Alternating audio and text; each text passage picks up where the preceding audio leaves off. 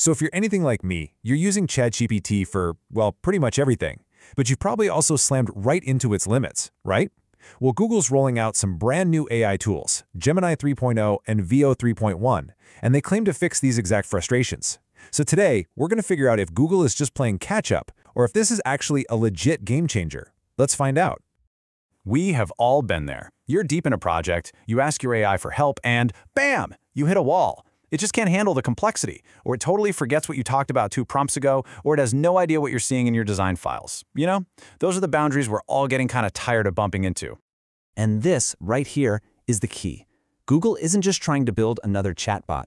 It feels like they've really looked at where we get stuck, the real workflow problems, and they've built Gemini and Veo to solve those. Think of them less as a chat partner and more like a deeply integrated co-pilot for your work. Okay, so first up, let's talk about Gemini 3.0. The best way to think about this thing isn't just as another AI model, but as this incredibly powerful assistant that's built for your messy, complex, multi-step projects, from start to finish. So what really makes Gemini different? I mean, most AI is pretty good with text, right? But Gemini is truly multimodal. It can look at your code, a screenshot of your design from Figma, and a massive project brief, all at the same time. It actually gets how a tiny change in the code is going to affect the design and how both of those things relate back to that document. That is where it starts to get really, really powerful. And here is the engine behind all that power. 1 million. That is the token context window for Gemini 3.0 Pro. Now just think of tokens as little pieces of information, a word, a little bit of code, whatever. A bigger window just means the AI can hold way more in its memory at once. So what does a 1 million token window really mean for you?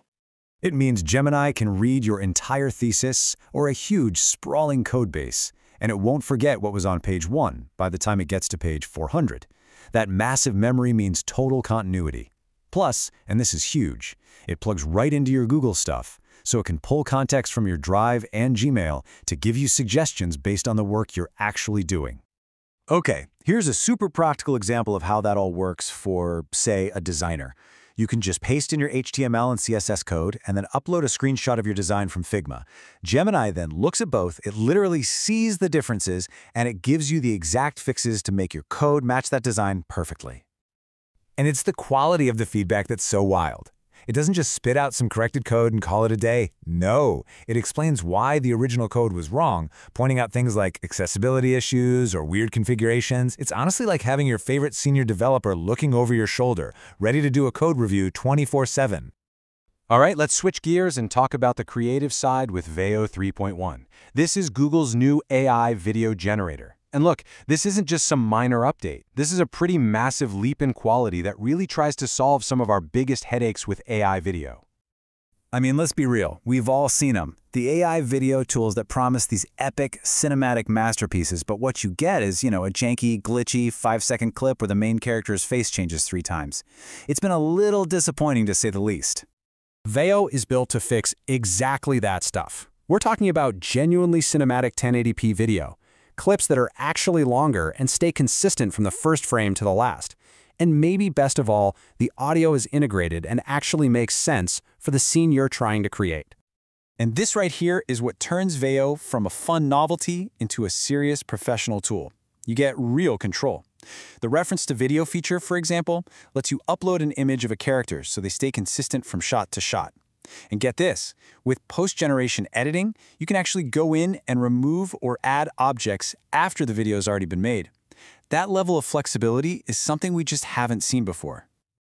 So, what's the bottom line here? What does this all mean for you? Well, it's really not about throwing out the tools you already love. It's about figuring out where these new, super specialized tools fit in. It's about giving your AI toolkit a serious upgrade. So really, it just comes down to using the right tool for the right job. Gemini is going to be your go-to for those hairy, complex coding problems, for analyzing super long documents, or for anything that lives deep inside your Google Workspace. And Veo? Well, that's going to be your secret weapon for prototyping video ideas fast, creating really high-quality social clips, or even generating marketing stuff that used to need a whole production team. Look, these tools really are a big step forward. They offer deeper context, way higher quality, and so much more control for both creative and technical work. They're not just about chatting with an AI anymore. They're about doing things with it. So, with these new powers in your toolkit, really, the only question left is, what are you going to build first?